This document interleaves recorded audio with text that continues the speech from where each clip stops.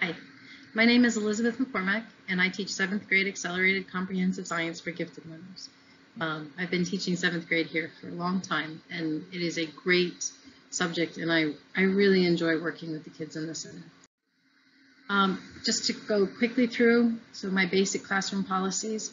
I post the weekly agenda in Canvas and in the room, and at the beginning of each unit, I try to post assignments and due dates in focus.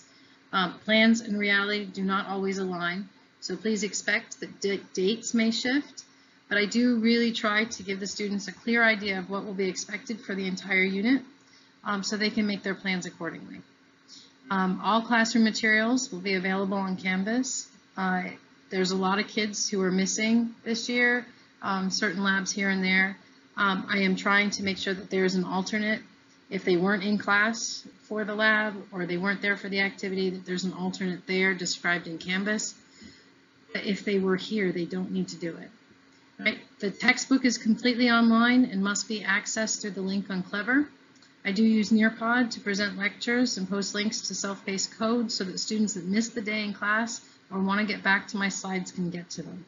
Nearpod's great because it gives them a chance to interact with the slides, but it also has that visual like a PowerPoint. I will give them points for the notes they take. And then I will give them points to revise the notes. I'm basically paying them to study. I do want to make sure it's clear that Focus is my grade book, not Canvas. So note that Focus is the official record for class. There will be some assignments that show up as grades in Canvas, some that show up in Focus that aren't the same.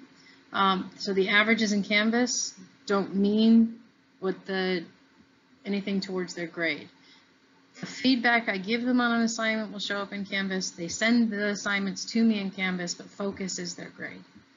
I do give fairly generous submission windows to allow busy students the time they need to finish up labs outside of class. If a student shows as a 0 in Focus, the assignment has actually been graded and it is a real grade.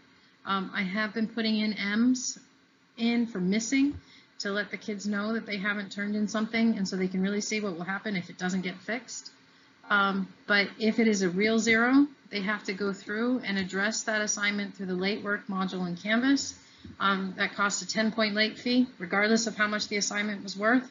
And generally 2 weeks after the due date, it isn't worth as much. It isn't really worth worrying about anymore.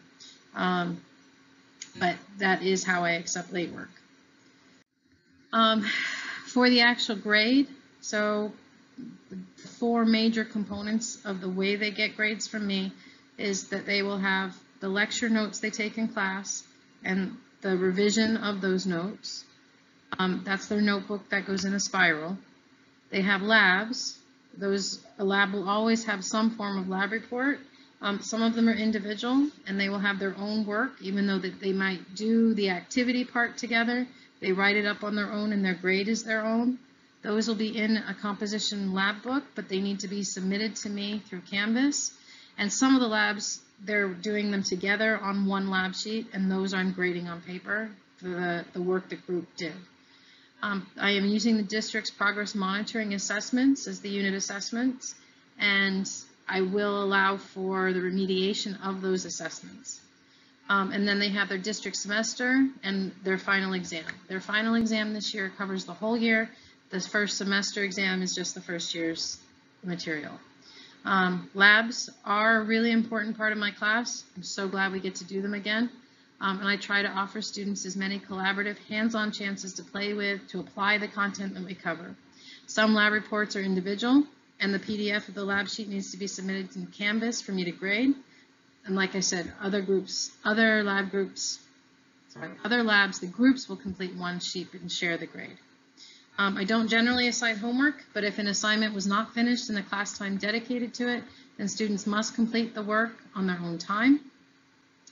I do require note revisions for all lecture notes, which will not be done in class. Those are due as part of their notebook at the end of the unit. I do not allow test retakes, and I don't let students redo assignments because they didn't like the grade they received on what they submitted. If something's gone wrong in the submission process, that's not the same as you didn't do a good job and want to come back and do it again. I do offer a remediation assignment, so based on their benchmark mastery, and that assignment can boost low scores. The grade they didn't like, they do a different type of assignment to show me what they understand. It boosts a low test grade score, covers up mistakes on something that they made, and that's what I use for allowing them to show me they now understand something and to boost their grades so that they correspond with what they really know. The units of study. So we started with a brief introduction to nature of science, but it is woven throughout the entire year. We are currently working on earth structures, or the dynamic earth, plate tectonics, rock cycle. We'll spend most of the rest of the semester on space, and we will start heredity, genetics before the end of semester 1. Then we have evolution and ecology, and then physics towards the end of semester 2. All right, so this is my commercial for consumable lab materials. So we do lots of labs. Many of them require consumable supplies. When open house is in real life, I set out all the cards for all the things I know for the labs that I intend to do, and people could just grab them and take them and bring them in. So in order to try and recreate this idea of a table full of cards, I'm going to email out to all of the emails that I have for parents a link to a file with a spreadsheet that has all of the supplies that I intend to use. But I would really appreciate it if you want to bring in that, box of sugar or bucket of vinegar, then if you claim it, then I don't get duplicates. It's kind of like a registry. So I really appreciate the support. I'm so glad that we're again allowed to use this stuff up. We did a lot of collaborative stuff that was virtual, and while sometimes it's fun to play with a simulation, I think it's always more fun to actually play with something that's real.